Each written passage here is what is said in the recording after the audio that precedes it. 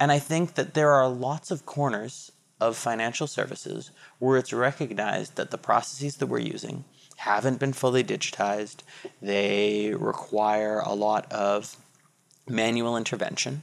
And there's the potential, firstly, to digitize and modernize those processes. That's not something that you need blockchain for.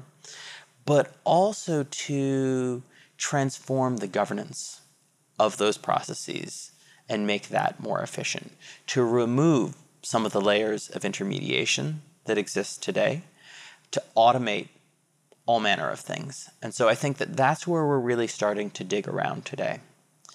But the thing that I think sometimes gets overlooked is that blockchain technology, and indeed any type of technology, doesn't solve for you the problem of implementation.